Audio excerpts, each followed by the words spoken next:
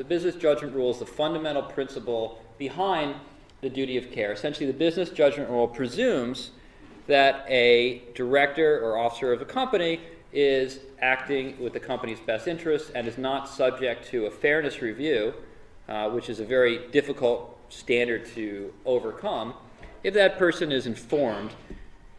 And that wasn't taken very seriously until the Van Gorkom case. So your Wrigley case is going to be your kind of, if you will, baseline.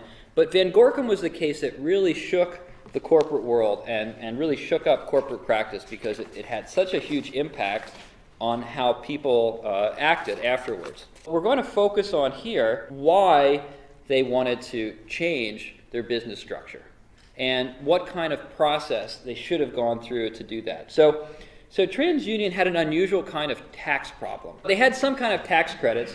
When you make profit, you owe taxes on that profit, but you can offset that with losses that you incurred within a certain period of time. I think currently it's with a 5-year carry forward.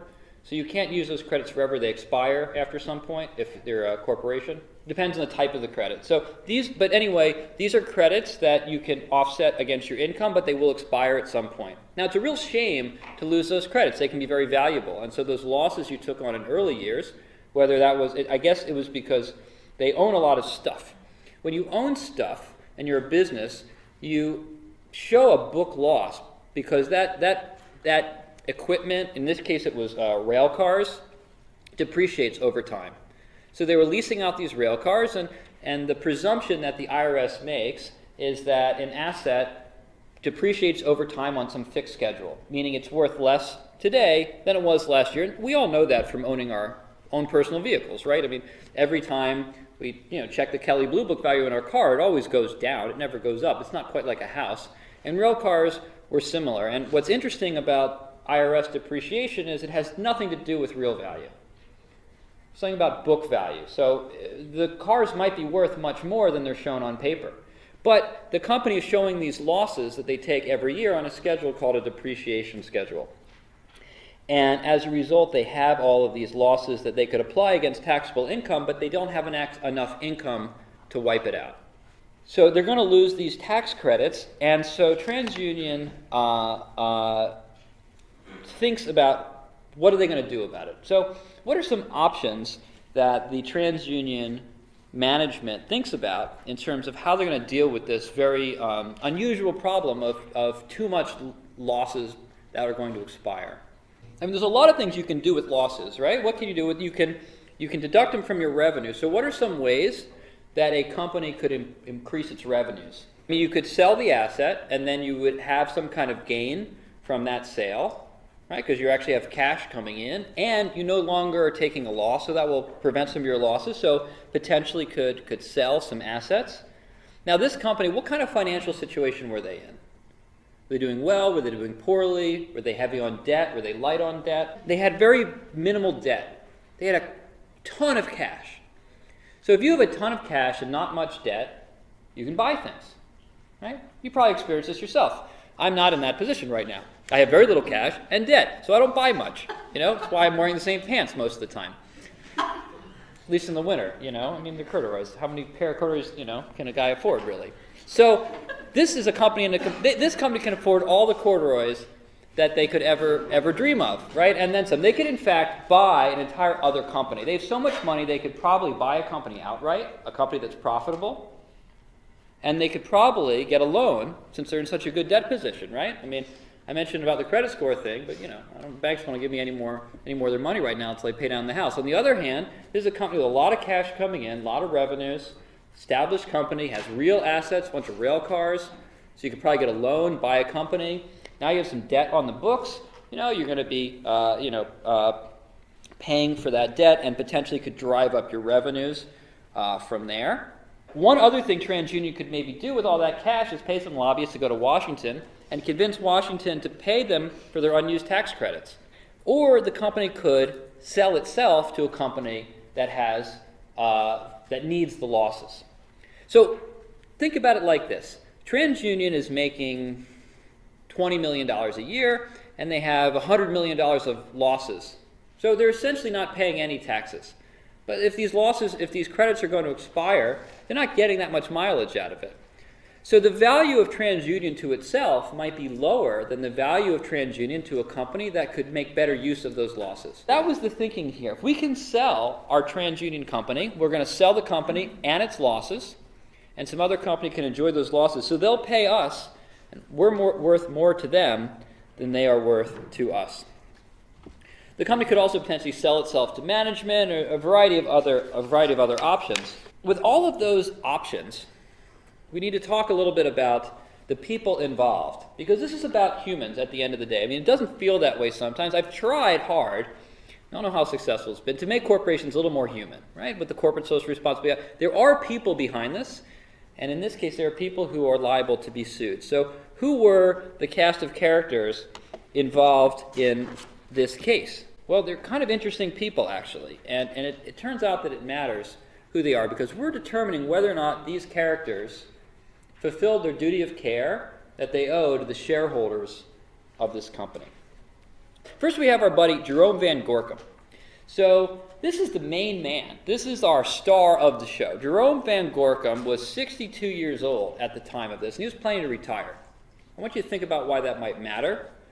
I'm putting it up there because it does matter. So what's that fact about? How do we use that fact to issue spot here? He's leaving the company. The shareholder is staying on. He's leaving. Maybe he's trying to cash out. Right? So one thing we should flag right away, we got a CEO going out the door. I mean, you ever heard of, the term like lame duck president?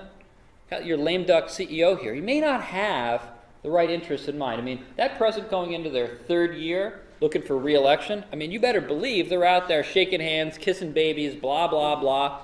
They're not kissing any babies on like their 700th day of the presidency, right?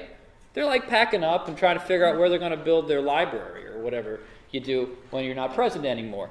Similarly here, this is someone who might be on his way out. And so that's our friend Jerome Van Gorkom, looking to retire, very illustrious storied career, veteran. On the other side of our table is we have a potential buyer, a man named J. Robert Pritzker. And this, at the time, was one of the richest people in the world. He was a venture capitalist, a philanthropist, a private business owner. And he got this money from Hyatt Hotels, which he inherited, and he's also, interestingly, from Illinois. So this is a fabulously wealthy guy. He's an heir to the Hyatt fortune, and he runs this private equity and venture capital group. But note, these are sophisticated people. On the one hand, certified public accountant, an attorney. On the other hand, one of the wealthiest men in America, heir to a fortune, runs a venture capital company, and they have a meeting. Before I get to the meeting, actually, what did Van Gorkom do before the board even met? He asked the controller to calculate whether or not they could have a leveraged buyout at $55 a share, and then meets with Jay Pritzker, who specializes in leveraged buyouts on the money side of things, to see if he would be interested in buying the company. Now, when this happened, what was the stock price? Stock price was $38 a share, and Pritzker offered $55 a share. So, question, isn't that a lot more? I mean, shouldn't that be enough? He's offering to pay a lot more than the share price. Shouldn't that be... Well, I mean, wouldn't anybody want that deal? So, Pritzker and Van Gorkom get into this negotiations without the board. What fact does that bring up? If you're thinking about, again, issue spotting, about duty of care of the board, on the one hand, you've got a CEO who's 62 and out the door and might be conflicted and might be looking to sell the company at get something different than his shareholders. And now you see that he's going behind the board's back. These are all things that give the board reason to doubt the CEO's credibility. Right? So those are all facts that point to that. All right, so can Van Gorkom sell the company alone? No. Right? You know that. You know that because you learned about authority last semester. You can't sell this company without the board. So who is this board? Who is sitting on this board? The board is no slouch. And you might think, in fact, I'm sure Van Gorkom thought, and the outside counsel in the room thought, these are not the kind of people you pull the wool over their eyes too easily. And let's take a list of this cast of characters, right? The board member consists of the dean of Chicago's MBA program and the chancellor of the University of Rochester, a lawyer who is also a CEO, a CEO CPA who's the director of American Steel, a massive corporation. Graham Morgan, a chemist, a PhD chemist, the CEO of a major American company, U.S. Gypsum. Robert Renneker, Harvard MBA, CEO of Swift & Company, and a director of their board, right? These are all outside directors. They're not employees. These are major power players. They're not the kind of people that are easily tricked or duped. We have some inside directors as well. They like to stay employees. And you know what? If you're COO and president of a major company generating huge revenues, you're probably making a big salary. You're probably enough to afford as many corduroys as you want and sport jackets to boot. Probably pay off your car, any car, right? And so these people want to keep their jobs. So there is an inherent conflict with the employees. So just part of this is to paint the picture of these board dynamics. But these are people not easily duped, and they have a meeting. That's good, right? I mean, we're going to see some cases where people don't even bother with the meeting, right? That's not so good. They have a meeting. What's the meeting like? Well, the meeting includes a 20-minute presentation, and then he announces that the Pritzkers have an offer of $55 a share. It's got some terms, $1 million share lockup. It says there's a 24-hour deadline. Why? What's the emergency here? Was this a real emergency? Was it a manufactured emergency? Now again, these are not easily duped people, so don't just think they're being fooled. On the other hand, something went wrong here. What's with the 24 hours? What's a justification that you would need to get this deal done in 24 hours? If it's 24 hours, it's not going to give you enough time for additional offers. The sale was for stock. And what happens if people learn the Pritzker billionaire is going to buy the company, they're going to buy the stock. They're going to buy the stock. And so you'll often find these type of deals have a really crazy deadline because you got to get them done before it gets out. And you're going to want to do it when the market's closed. Because we want to get the deal done before the stock price moved. Right? Because it was a cash stock deal. So the board asked for what's called a market test period. They say, okay, we're going to get into this deal. We'll lock it up at this price, but we're going to need to know what this company is really worth. How long did the board meet for? 2 hours. I mean, these are busy people. They got other things to do, what have you. But there's a few things they didn't do in this 2-hour meeting. For one thing, they didn't read the merger agreement. They didn't read the merger agreement. I mean, there's lots of terms in a merger agreement. I get it. It's boring. Usually you might have someone like read it to you or at least tell you like the highlights. But you should probably get your directors to read the merger agreement. And the board should have asked some questions. Any ideas? Again, with 2 hours and a 20-minute presentation, they obviously asked a few questions. What are some questions they might have asked? How did you come to $55? How'd you come to $55? What is the actual price of this company? Right? And how did we get to that number? Yeah, that's a fundamental question. What's the real value of this company? What are some ways that they could have done better? Well, they could have gotten an opinion from an outside firm as to what the company's worth, not just ask the controller. A railcar leasing company, one of the largest companies in America, how do you know what it's worth? So some issues there. They do reserve the right to get this market test. Now, they probably thought this was a good idea because what can a market test reveal? Well, one way to know what something is worth is to find out what people will pay for it. So you can go and say, okay, company's up for sale. Can we get more than $55 for it? Now this turned out, obviously, right, we know the answer to the story. We can play the tape for it. This obviously turned out to be inadequate for what we'll call paper and process. Why?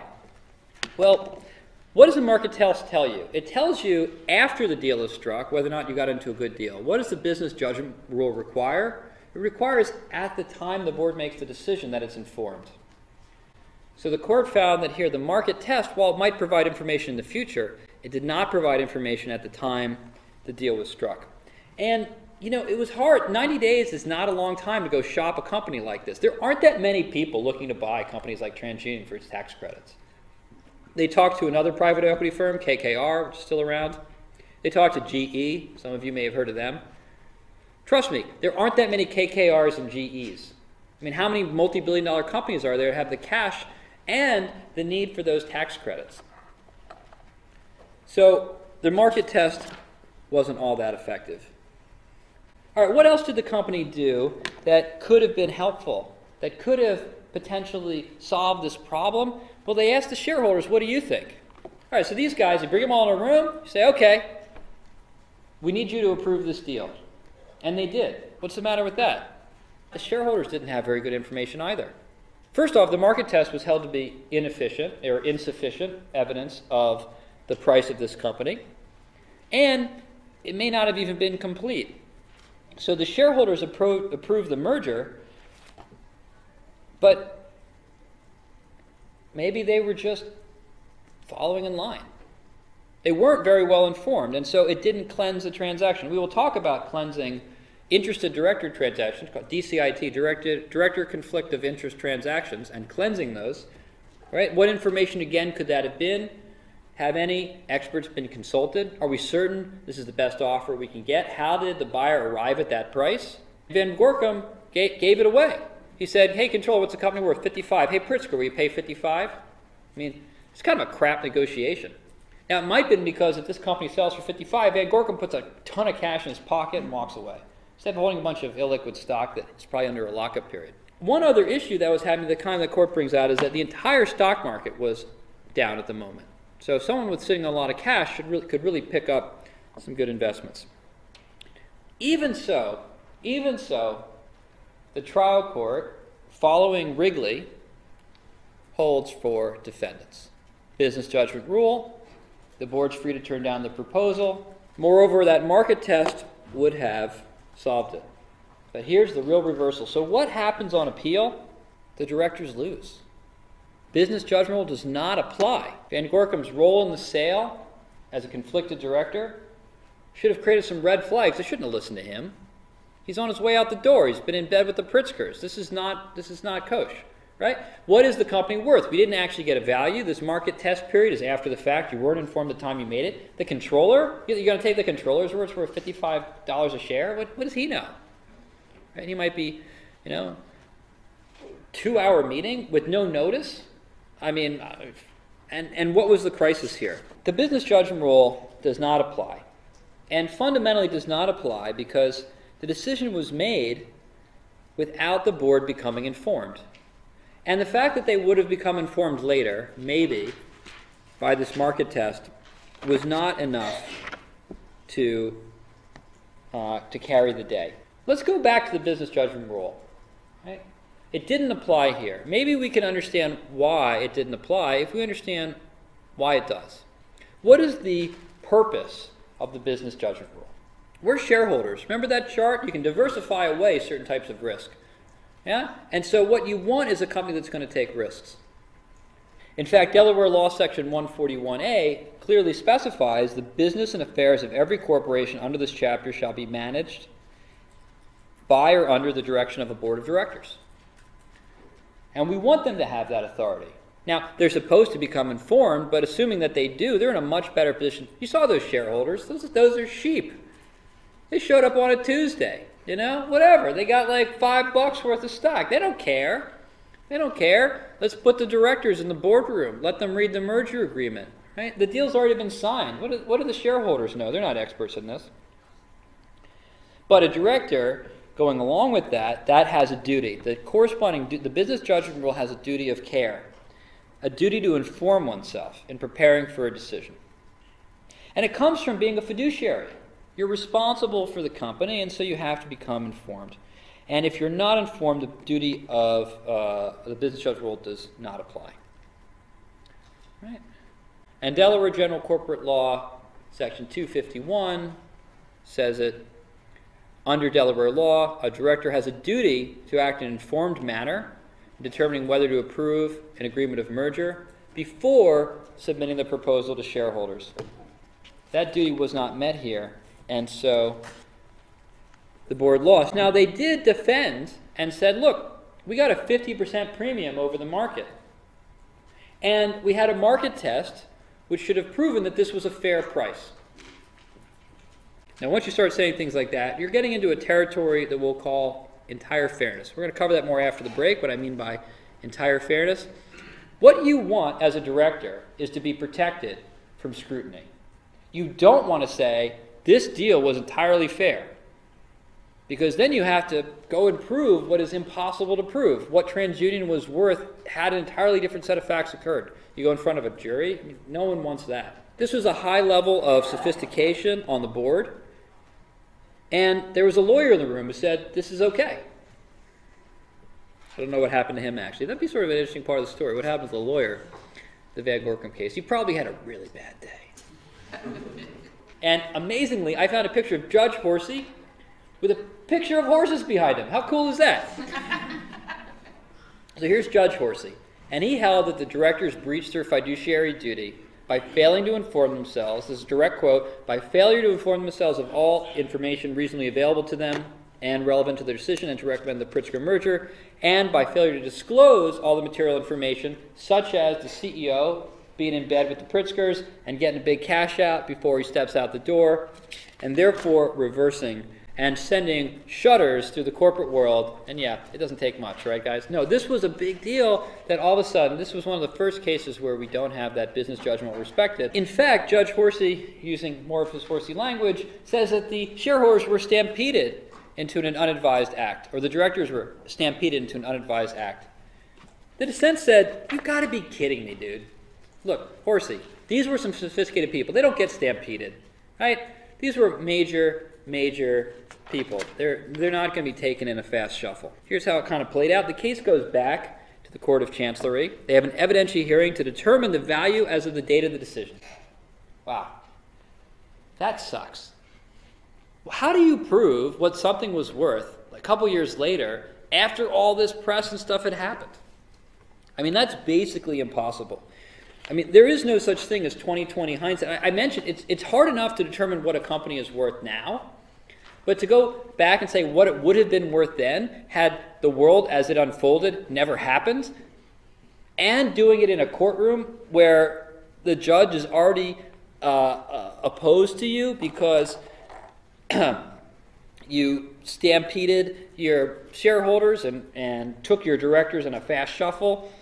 So that was not enough, right? So it goes back, and an award of damages, but the damages would have been whatever the price was in excess of $55, whatever the fair price would have been. And that's what the company is going to owe to its shareholders. So what's the lesson? What's the corporate attorney to do after this situation? Well, one thing corporate attorneys began doing was making the directors initial every page of the merger agreement. I mean, that was really obnoxious. That has gone away to an extent. But literally sitting there and standing there, page 2, page 3, right, as if that was going to cure it. Although it did take more time, and it showed that they read it and had a little, what you saw is appearing in the lower right corner, initial here, initial here, initial here. That's not to prove that the document was really signed or was authentic. It was to prove that they actually read it and took the time. Right? We can call that paper and process. Right? Did we have enough paper? Do we have enough process? In order to make a decision, have it protected by the business judgment rule, Van Gorkom says that a proper procedure must be in place and meticulously followed. And every step should be documented. Right? We sat down, we had a meeting on Tuesday, we had a meeting on Wednesday, we had a meeting on Thursday, we had a meeting on Friday, the initial page 1, 2, 3, right?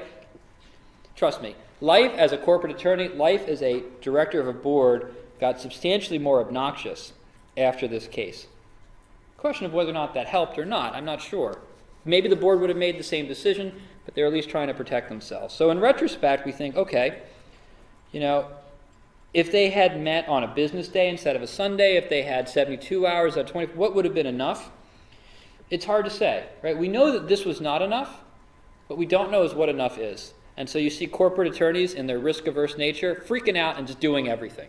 Parties eventually settled for a whopping $23.5 million. The D&O insurance paid $10 million of that, right? So you can insure your directors against screw-ups, and you can insure them really broadly. Almost everything except a straight-up breach of loyalty. So D&O insurance paid $10 million. The Pritzkers paid the rest, provided that the directors contribute 10% of their own liability. So the directors did not have to pay for their liability, but were asked to pay 10% to a charity of their choice.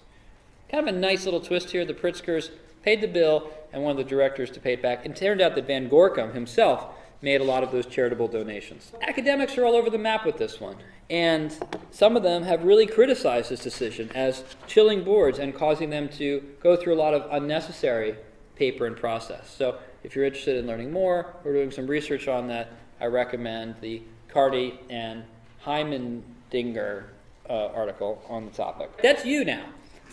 That's you, corporate attorney. Do you sign page 2? No, go back. I need you to spend 12 seconds at least on each page. I want to be able to read that handwriting. Common practice to require directors to review a draft agreement, initialing every page, as if that's going to make them more careful. It's going to make them more annoyed, but I don't know if it's going to make them more careful. So, upshot, how do directors become informed? Review of written materials provided before or at the meeting. Provide the materials in advance. Pay attention in the deliberations. No snoozing in your seats. And moreover, those deliberations should be substantial, especially in light of the size of the transaction. There should be a lot of data available. They don't necessarily have to read it all.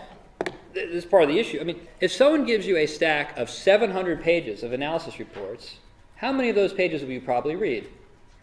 Potentially none, unfortunately, or at least you won't read the right ones. I mean, these, as I mentioned, these are guys who run their own companies. Yeah? I mean, they do things for a living. They don't sit around and read 700 pages of financial disclosures for fun. So the problem with one of the problems with the upshot of this case is that now you're inundating directors with so much information they may not read it. So the practice now is to give them that stack of information, provide them with a summary, and usually give a presentation of the summary to make sure that they actually heard it. But it's hard because you can't be reckless with someone else's money. That's the nature of being a fiduciary. That's why we began this with our conversation on agency law and what it means to be a fiduciary. How much homework? Not so sure. It's not clear, but we want to do more, at least. All right, so next topic will be avoiding director liability. Before we go on to the next topic, any questions, comments, thoughts on Van Gorkom?